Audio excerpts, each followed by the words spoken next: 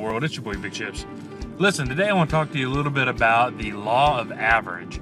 And I think a lot of people, this is where you make the biggest mistakes, is because you don't average out what your results are.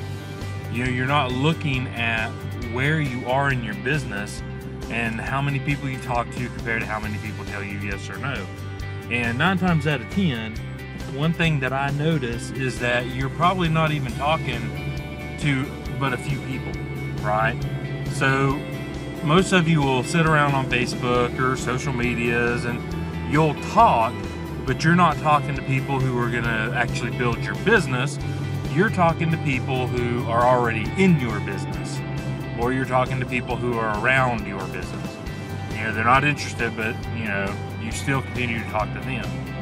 You know, you need to figure out, number one, what your game plan is, where you're going with your business, what you're actually gonna be, you know, what your numbers are. Think of it like baseball, all right? Baseball, they have a batting average, all right? Most batters who bat a 300 are getting paid upwards of about $4 million per year, all right? So if you look at the stats, that means but every 7 at-bats, they strike out. Every 7 at-bats, they strike out. So, you know, they're getting paid $4 million a year to strike out, okay? So I want you to think about that, because if you talk to 10 people and one says yes, you know what your ratio is. Talk to more people. You know, the problem of it is you're not even talking to people to get your numbers, or you're talking to people, but you're not calculating how many people you talk to. You know, we are talking about physical, let me show you my opportunity people. Let me show you what we're doing here with my company and my team. You know, getting them to look at least at the video.